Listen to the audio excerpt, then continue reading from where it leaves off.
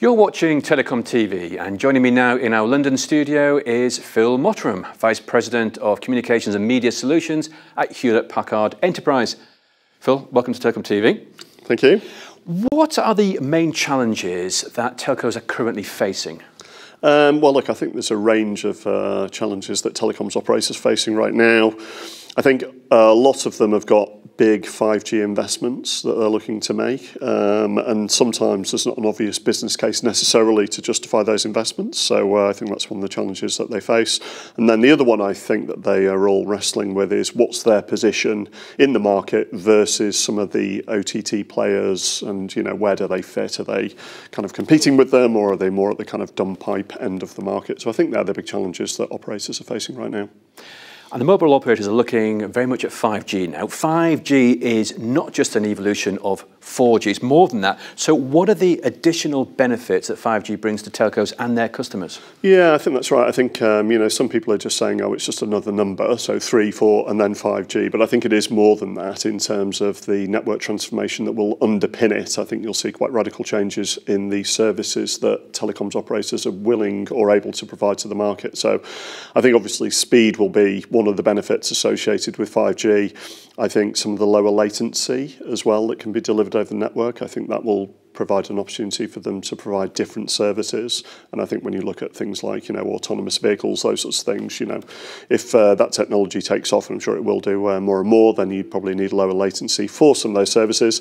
And I think the other side of it as well would be the opportunity for 5G slicing. So that would allow an operator to be able to carve their network up and offer different levels of services for different customers based on which network slice they were on. So I think that's where 5G is kind of different to 3G or 4G.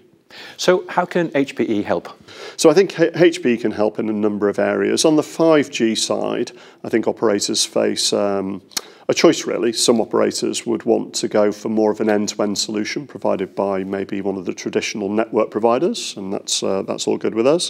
Whereas with some other operators, they're more looking for probably a more cloud-native, open approach. And where they go down that route, I think that's where they should be having a conversation with HPE. And the way I'd like to position it is almost like a cake, if you like. So if you think about the layers on the cake, the first layer on the cake is the infrastructure. Obviously, that's what HPE is famous for. We've got great server storage, that sort of technology. And specifically for the telco sector, we're looking to offer that infrastructure on a consumption-based model. Okay, so as opposed to the telecoms operator saying, I need to buy this infrastructure and here's a big check, what we would do is sit down and say, okay, well, what are you going to use the infrastructure for? And then how might we be able to charge you for that on a consumption-based model? So that's the first layer of the cake.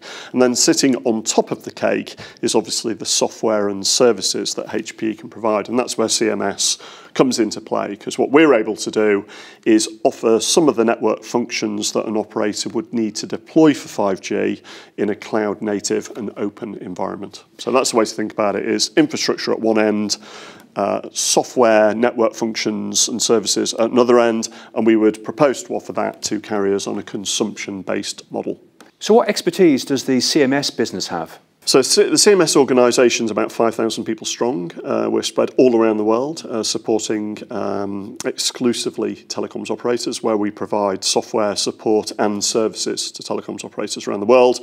We mainly focus in the areas of kind of operational support systems, so OSS systems, BSS systems. We do things around fraud analytics.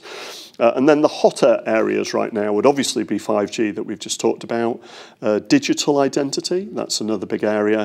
And then last but not least, it would be a kind of service orchestration. And this is where telecoms operators are looking to introduce services faster into the market.